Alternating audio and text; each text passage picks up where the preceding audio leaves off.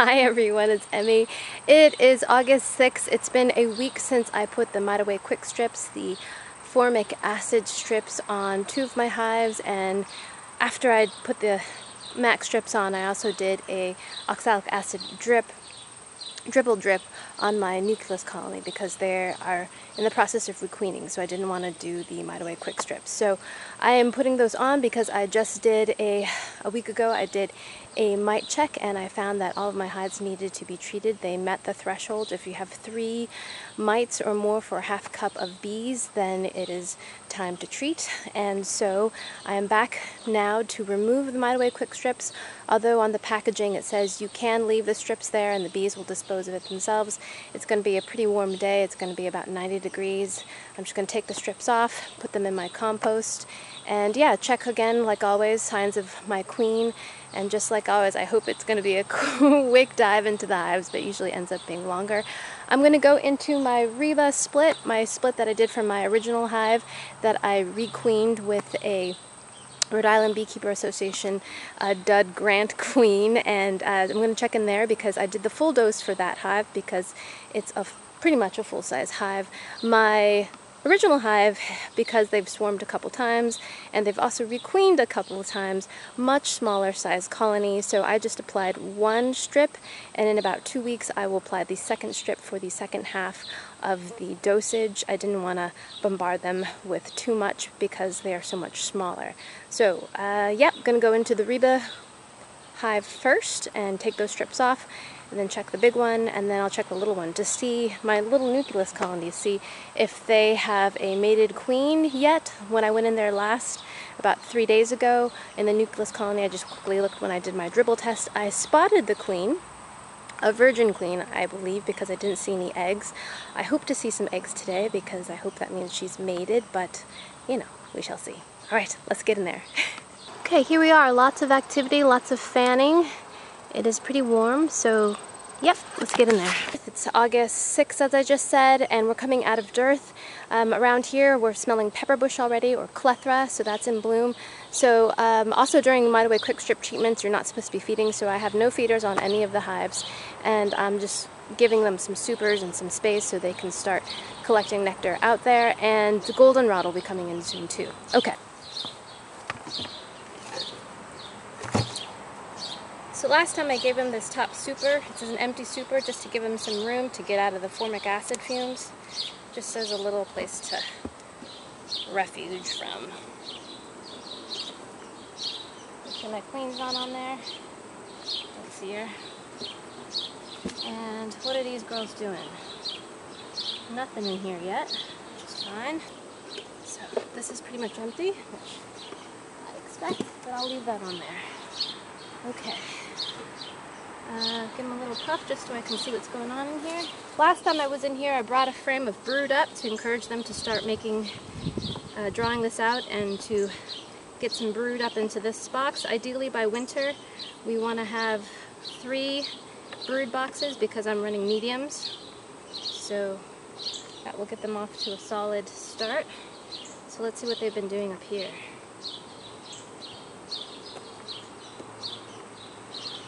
This is all syrup and honey, or nectar I should say. Let's see what's going on here.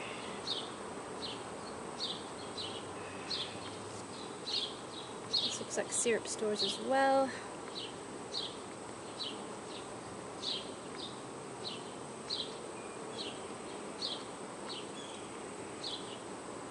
There's some capped brood here. And syrup. Oh, I see some eggs and some newly hatched brood. That's good. See on the frame next to it. That means the queen has been up here recently. If bees are looking at you, you always want to give them a little puff. Because that means they're watching you. Don't see anything on that frame. Alright, let's go down deeper. Okay, so I did see some eggs on that frame. I'm gonna give them an empty frame in between here. See if they draw it out.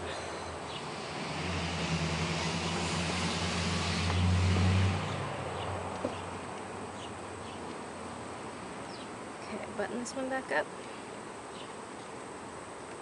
Make sure there's a tight fit between all the frames. Let's go deeper.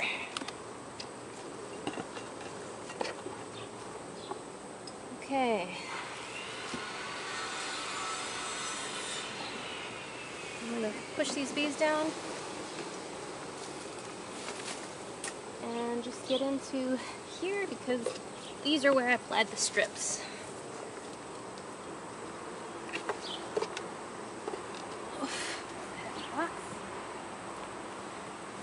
And there are the strips. I'm just going to take them off.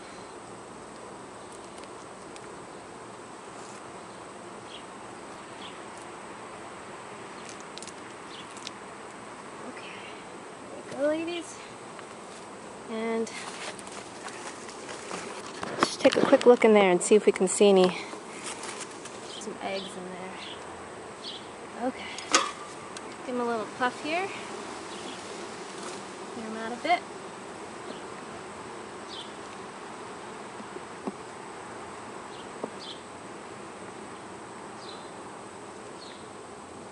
There's some capped brood. And what's in there? See some cap brood, some good pollen stores. Let's keep going here. Would like to see the queen or signs of her. That's today's goal. That's every day's goal, actually. Queenie. Okay. I see newly hatched brood. I see eggs. That's great. Newly hatched brood. Newly hatched brood. I see eggs. And this next frame is a really nice frame of brood, capped brood. So I don't see the queen, but I see eggs. So I'm going to stop right after I show you this frame. So that is some nice capped brood, and there is a good laying pattern right there. So I'm just going to button this up. Oh, I should also look at the mite drop. So before I do that, I'm actually going to look at the mite drop, which is on the bottom board. That's kind of important too, to give me an idea of how bad the infestation was, even though it did my mite count. Okay, so when we put these frames in, I like to give them a wiggle to give the bees a chance to get out of the way. And come back. Wiggle, wiggle, wiggle.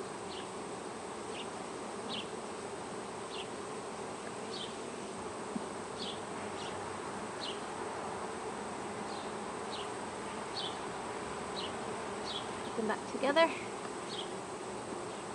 Okay, now let's go down deeper and see what the mite drop looks like. I don't have a removable bottom board on the setup, so can't check that. So here's a slatted rack. Give that to them for extra ventilation. And let's look at the mite drop.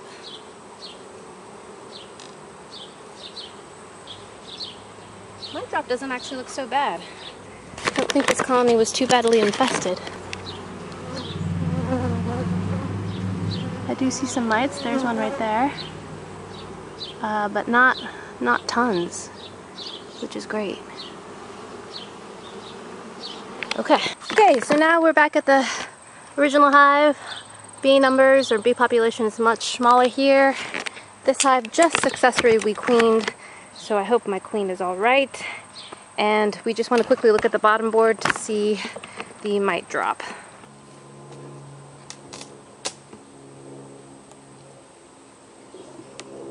Queen's not there. This is getting really purpleized. Okay.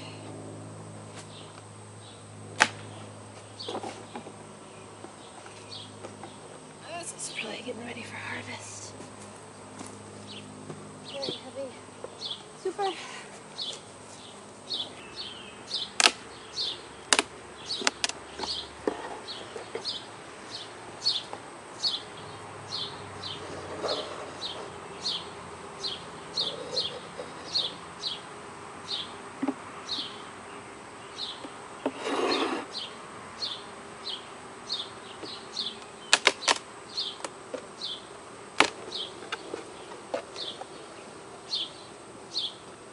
Alright, I see capped brood.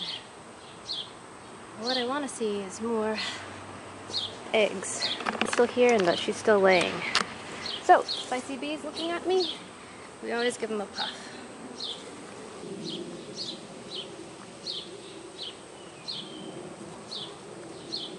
Okay, full. Great. I see signs of a queen. This whole frame is covered with eggs, which is great. Great laying pattern. Let's see if I can spot my queen. Queens are very fast. They tend to run. Here's newly hatched brood. This is great. They move really fast and the queens have golden legs. So this is a frame that I probably would see her on since they're just recently laid eggs. Okay. Don't see her.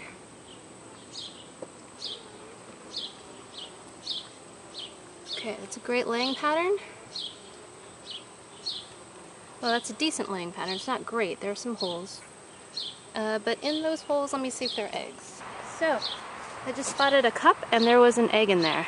So, that is a sign of swarming. So I should probably find my queen and create an artificial swarm. So, this might be a hunt for the queen in this episode. Hunt for the queen. Don't see her in that frame. Don't expect her to find her on a honey frame, but you never know. That's what this is. Why they want to swarm, I have no idea. This hive has lots of room. Good laying pattern.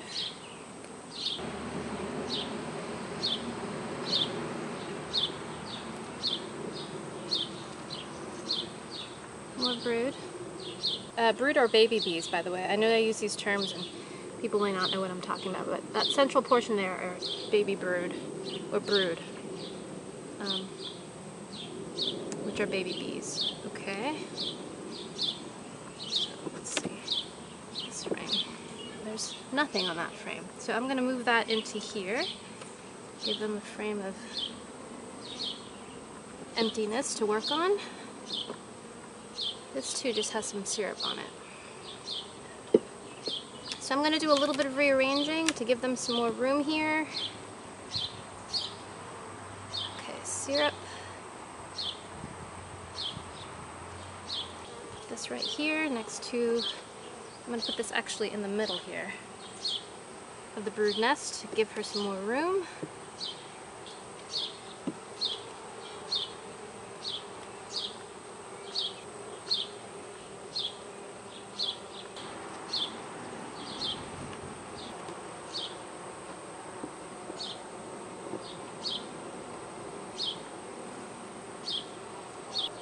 Alright, let's go down deeper so we can remove that MAQS strip.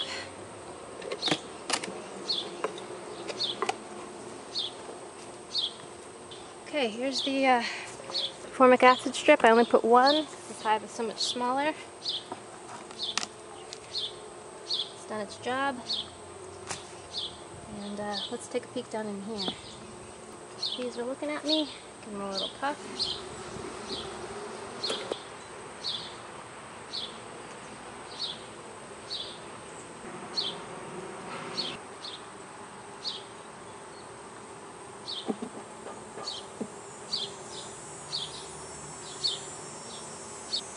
I do see eggs on that frame. That's great. Eggs. Let's look for a queen. Lots of eggs, actually. This one's got a nice frame of eggs laid on there, which is good. I don't see the queen. Not that many bees. I should be able to find the queen in this hive.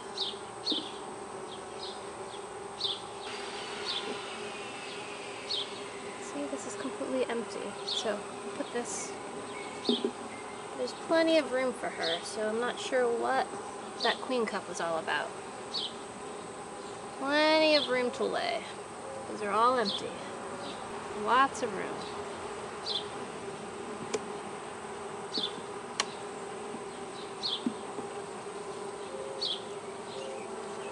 Plenty of pollen stores, that's for sure. Let's take that one out.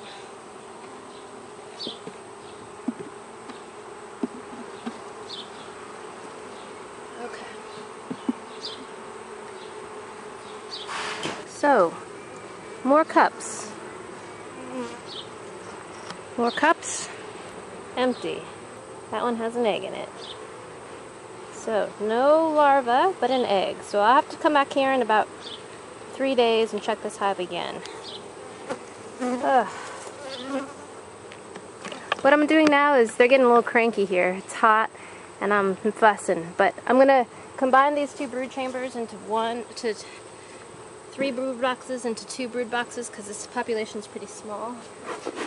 And when my smokers always dies when you need it, right? Okay, so I'm going to combine, I had a frame of bees in here. I'm going to put this frame next to it.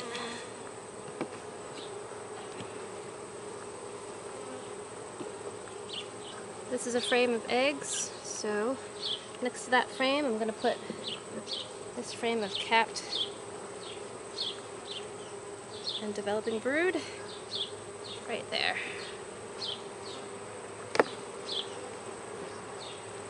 Okay, I'll close this one up.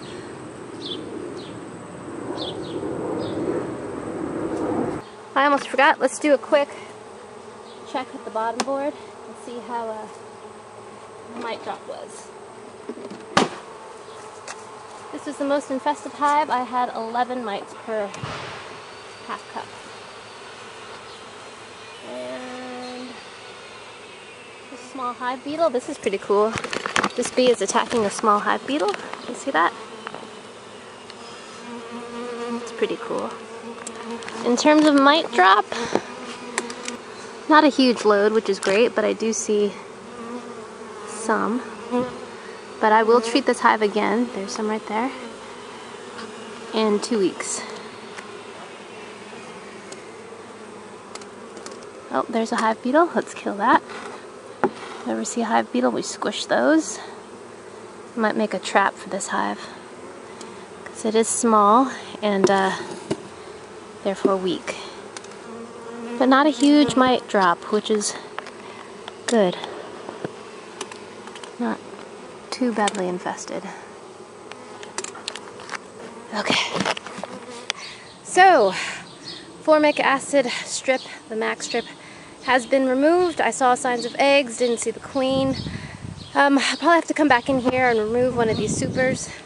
It's a bit hot and sweaty right now. I have to get my extractor equipment set up and reduce the number of hive bodies on this hive. Due to the population size, it's a lot of hive to defend, so I'll come back and do that. I did see a couple swarm cups, as I did a week ago, with an egg in them, which is indication of swarming, which I don't really understand because there's a lot of room in this hive and the flow has just started, but I don't think this hive would survive yet another swarm. So I should come back in here and look for the queen and do a preemptive split, I think is what I should do. But I didn't see the queen, so I'm going to come back in 2 days, see how those swarm cups look, or if there are more cups, and then do a split then if I do see more with eggs in them, because that means that's what they're planning. I did do some rearranging with the frames to make sure the queen knows there's more and plenty of room for her to lay. So yeah, bees, always an adventure. Alright, thanks so much for tuning in, and I'll see you next time. I'm going to climb into the nuke probably later today when it's just not so sweltering hot and see if I have a laying queen. Alright, see ya. Bye.